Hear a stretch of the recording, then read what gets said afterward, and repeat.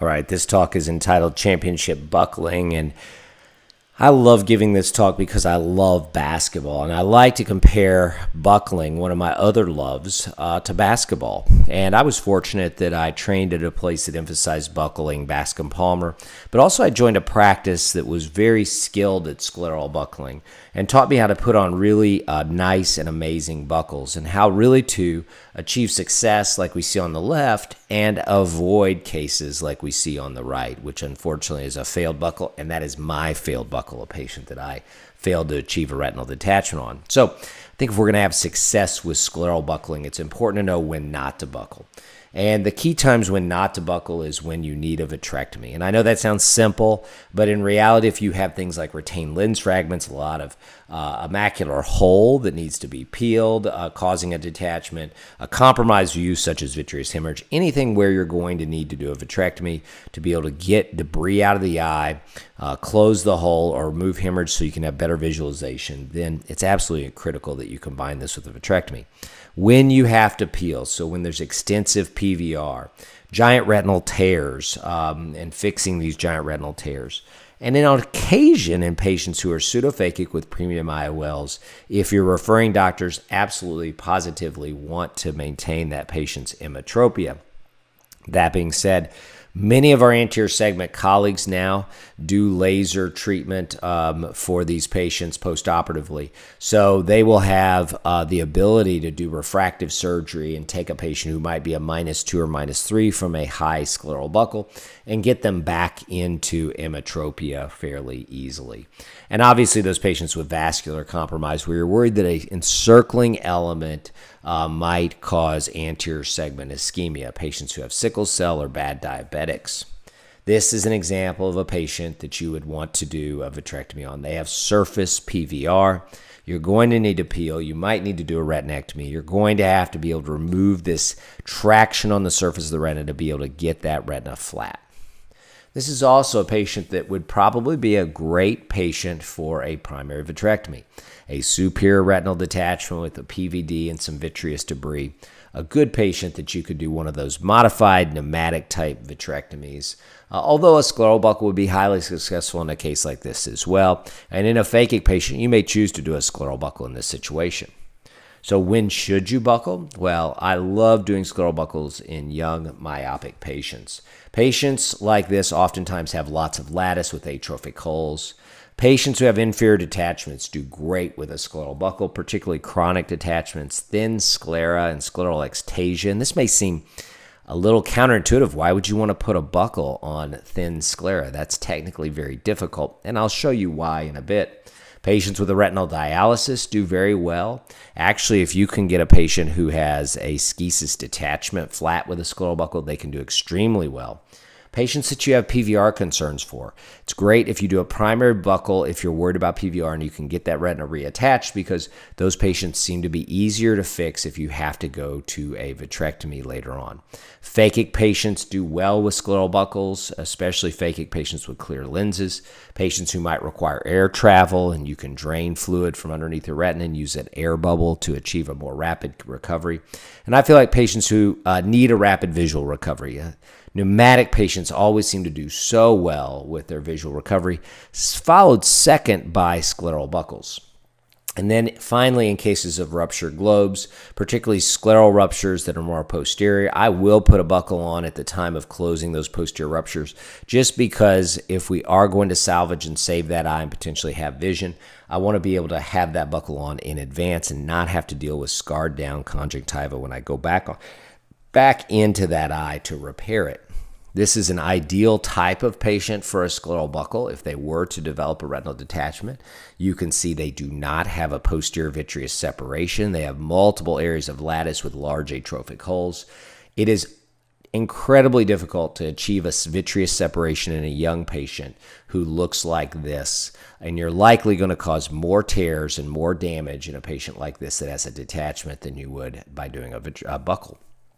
This is a patient that has failed a primary vitrectomy, and I show this picture only to show the fact that these patients who fail primary vitrectomy have a different type of PVR. It's more of an intrinsic PVR.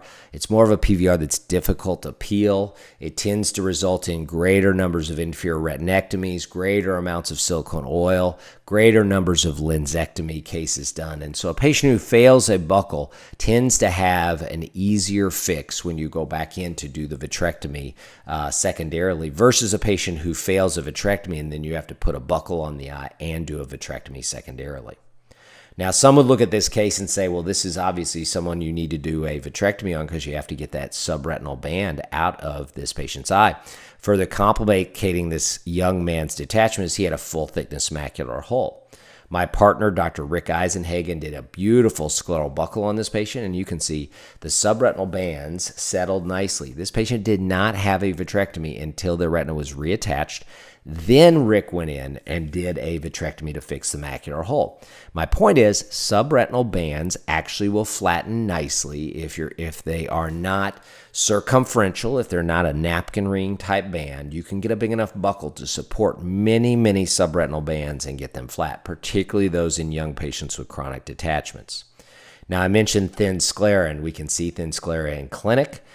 Through the conjunctiva, we certainly can see it in the operating room. Why does thin sclera do better with a buccal? I always tell our fellows, when you see a patient, you're thinking about a pneumatic or a primary vet, look at their sclera, and if you can see the choroid through it, then we want to do a buccal.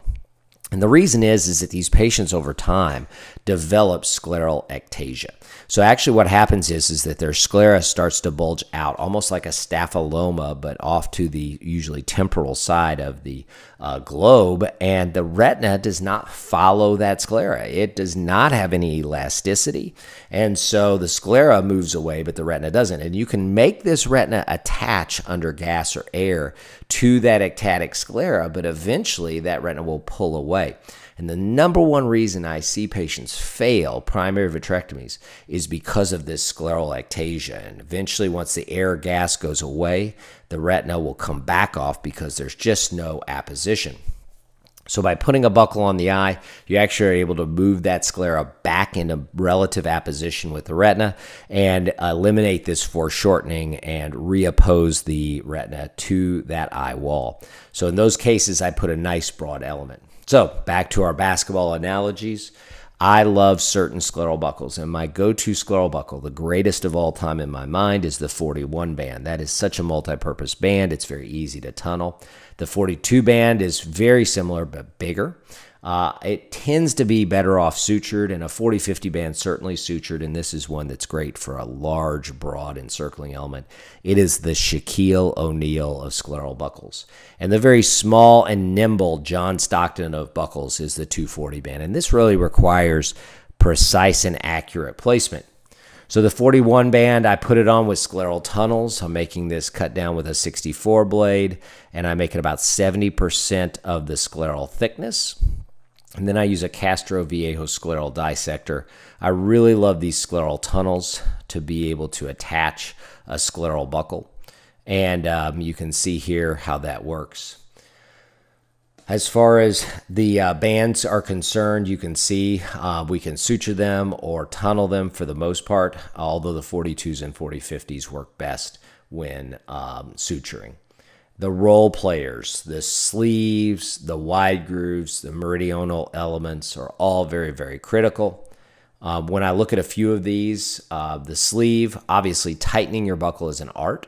I take 2 needle drivers and I pull the buccal up and away from the eye, and then I tighten it down to just the right adjustment. Our fellows always ask, how much do you tighten this down to? And it's just a feel that you get.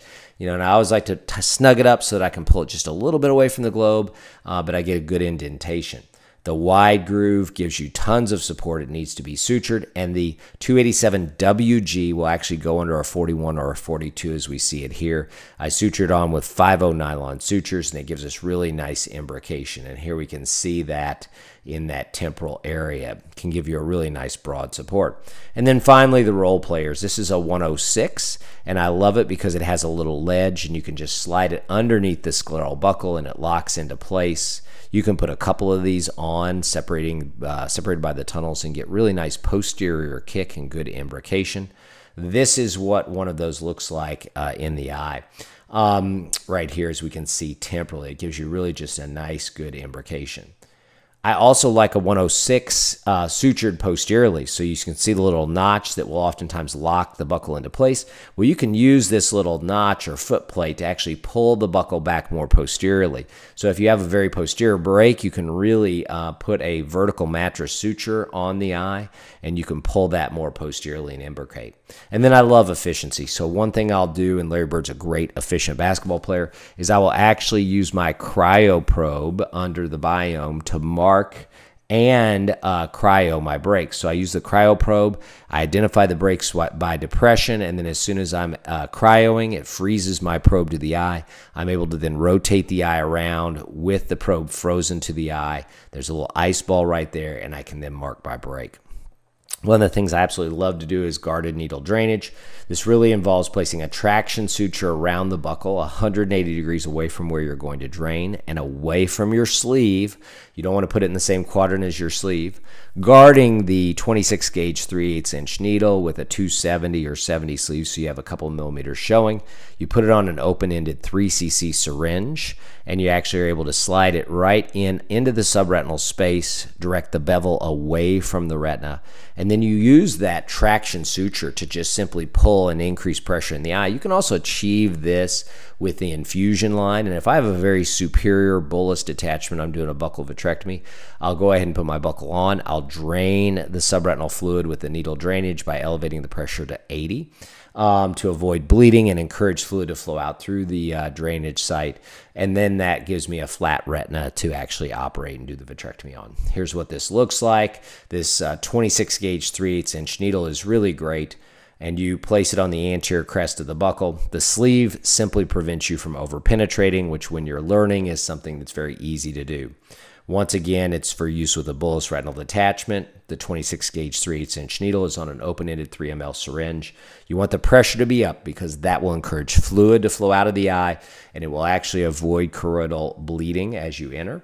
You want to place your needle bevel away from the retina on the anterior crest of the buckle and make sure that it's guarded. That elevated pressure is really critical, and you can achieve that with either infusion or you can achieve that with the traction suture.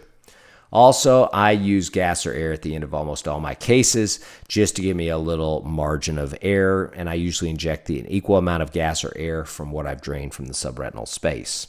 I love marking the conjunctiva. It's all about the details that matter, and marking the conjunctiva helps to assure that I put it back into place. I think some of the reason why we have buckles that are exposed is that we don't close tenons properly, that we don't reapproximate the conjunctiva into the right orientation, and that gives a chance for those sutures to break down. I would show a 2-minute buckle surgery here, but I know I've gone over.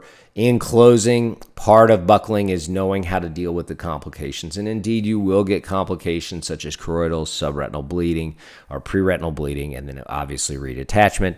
But the biggest thing is don't give up on trying. And as Vince Lombardi said, the greatest accomplishment is not in never failing, but in rising again after you fall.